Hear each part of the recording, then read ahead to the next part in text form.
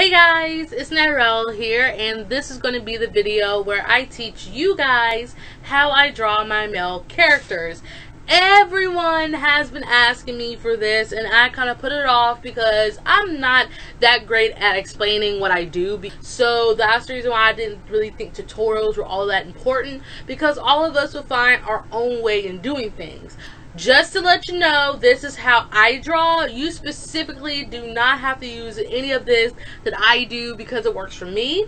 You can use some of the stuff that you think is helpful to your art. So as you can see, I actually pre-did the guideline. So if you guys didn't know, I only use a face guideline. For this tutorial, I'm actually going to teach you guys how to draw Naru.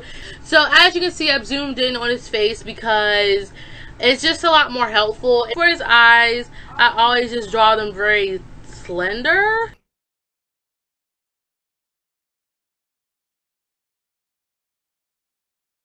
But yeah, and you can see that I kind of went against my guideline. So as you can see, his his eyelid, is that what you call it? I put it a lot more slanted because since Naru has that mean look to him. So I'm just gonna go ahead and do his eyebrow because I really don't need to explain how to draw an eyebrow to you guys. So now that you have his eyes done, I'm going to move on to the face because I add everything after I finish the face.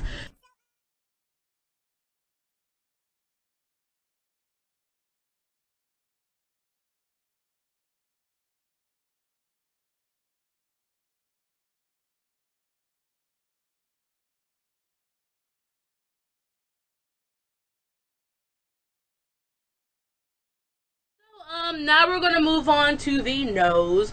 I actually really like how I draw noses because it's so cute. So for guys, I typically give them more of a pointed nose. So for his mouth, Naru is not really a smiler, but since this video is going to be a happy video, he's going to be smiling for you guys.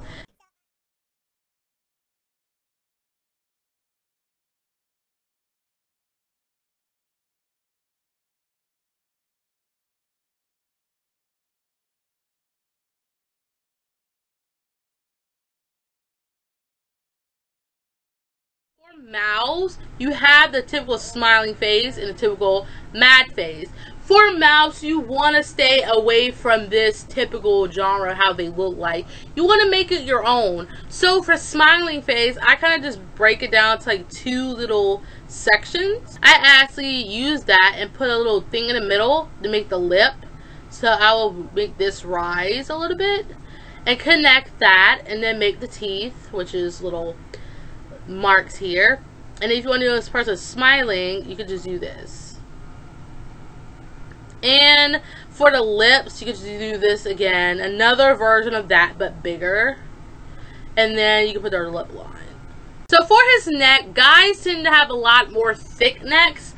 I typically have mine are like in the middle, like mine are in the middle of this. I don't like making my guys have super thick necks because that's not attractive to me.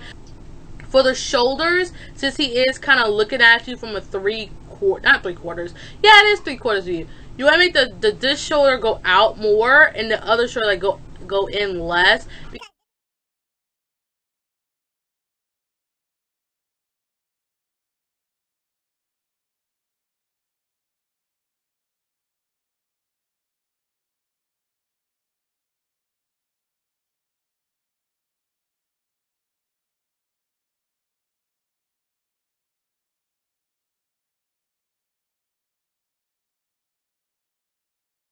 So, moving on to the collarbones. I really don't know how to explain collarbones, but like a V and two sinking lines.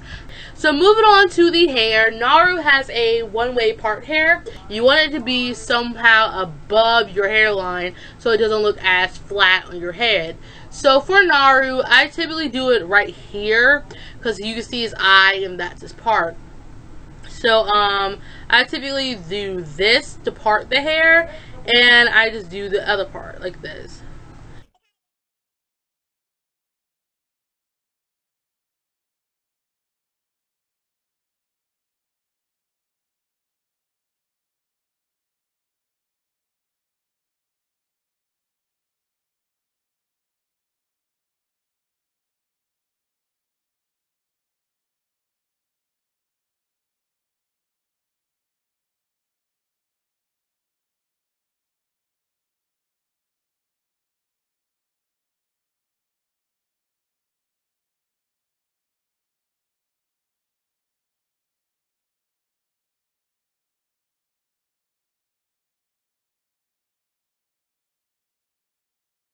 His bangs in. I typically do Naru with really long bangs, but I'm starting to like him with short bangs, so it really doesn't matter to me. I draw him with different bangs all the time, but this is how I do my hair parts.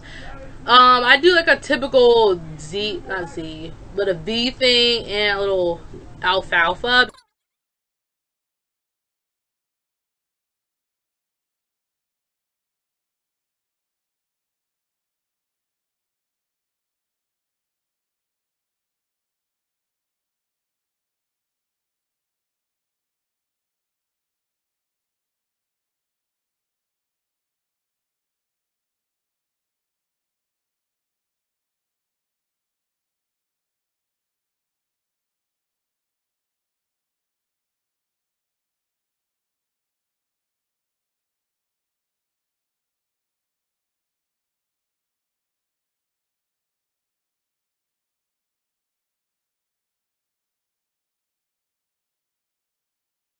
Okay, so that's basically it for this tutorial. I hope you guys enjoyed it because, like I said, I am not good with them. I'm just going to hide the guideline because it's kind of distracting. So there's the finished result of Naru. As you can see, I sped up me drawing it because I really didn't want to pay too much attention to that. So again, hopefully you enjoyed the video, and the only thing I want to stress to you guys is to find things that you like about art. If you have your own likes and dislikes, it's a lot more easier to find your own style. So again, thank you so much for watching, and so bye guys, and hope you have a good day. See ya.